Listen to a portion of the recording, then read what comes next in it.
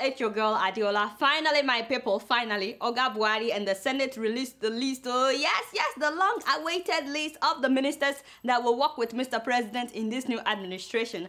I am so sorry, Dr. Damages, my brother, your name was not on the one that was released last week, but please do not cry, don't lose hope.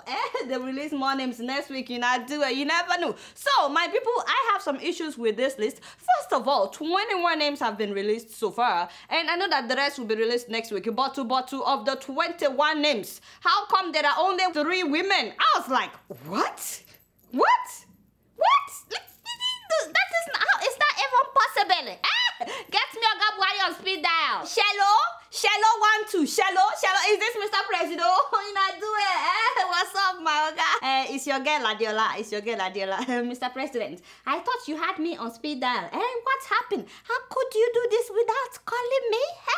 Hello, bad network. Hello, can you hear me? Bad network at the Aso Rock.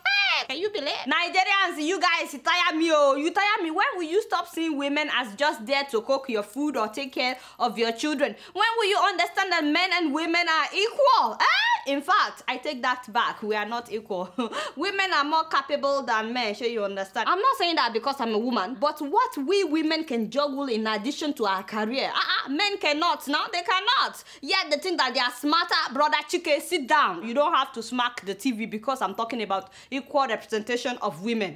What is wrong with you? Let me talk. A woman will cook, clean, take care of children, manage your home, and on top of that, will work as bankers, as teachers, engineers, pilots. What's up, my sisters? Doctors, yes, thank you. What's up there? This is my friend, Dr. Binkpe. And TV presenters, journalists, you name it. There is nothing that a man can do that women cannot do better. So why are we not equally represented in government now? Especially considering the fact that women are the ones that suffer the most based on the decisions made by men in politics or the decisions that they refuse to make. What's the point of having more than half of a population being oppressed?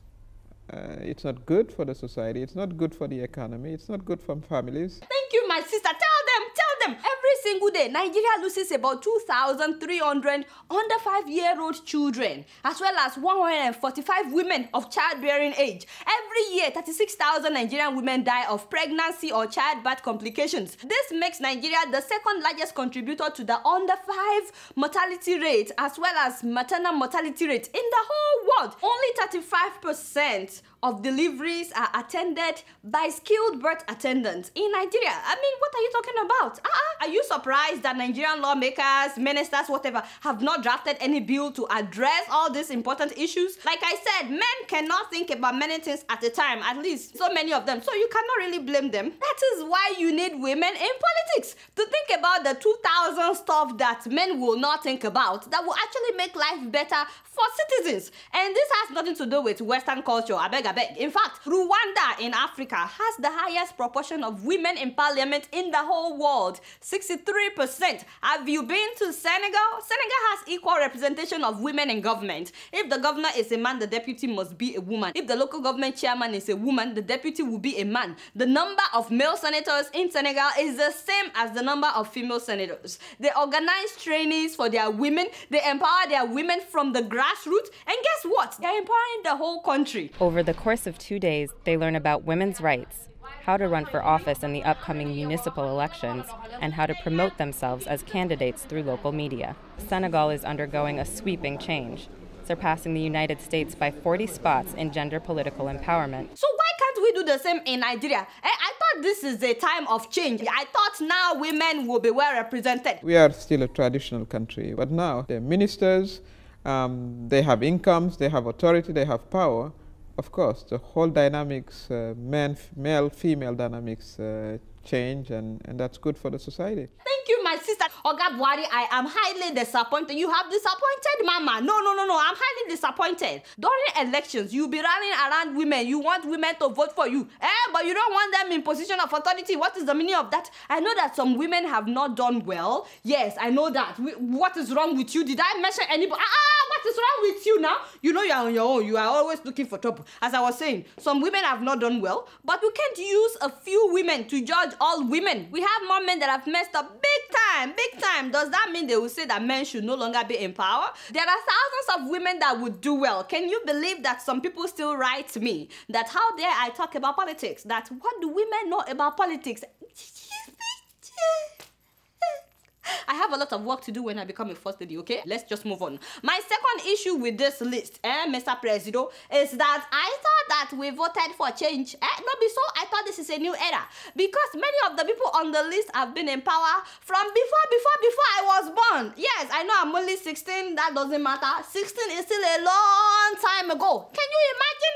Many of these people have been governors, senators, ministers. Now they are ministers again. For you, we are recycling the same people. The average age of the people on the list is like 55 or 60 or something. Again, young people don't feel represented with this list. We don't feel represented. We don't feel like we're part of this government. Do you know how many young people are able and eager to serve their country? Are you waiting for them to be corrupt before you will appoint them? When we were young, you told us that we are the leaders of tomorrow. Yet you refuse to live. Is it in our 60s and 70s that we start learning how to lead? Again, this is not a Western thing. In Rwanda, again, a lot of 30-something-year-olds are in government. In fact, they have a youth political leadership program where they empower young people. Again, Oga Buhari, so many young people helped to get you elected. At least if I don't know of anybody else, there's this lady called Buhari girl. You guys know about her now. She was rallying people to vote for you. This lady from Lagos, Ekwele, she was going from door to door, from house to house, just like many others on social media. Why not give them a chance to prove what they can do for their country? These people, they really annoy me. Again, I have to come and save the day. Can you imagine? They are waiting for me to become first lady before I fix all these things. Why must you wait for me? You can just fix it now, But for you, other people are leaving us behind, even in Africa. When it comes to women representation and youth representation in government, maybe you say that we are the leaders of tomorrow. When will tomorrow come? When will tomorrow come? Getting me upset?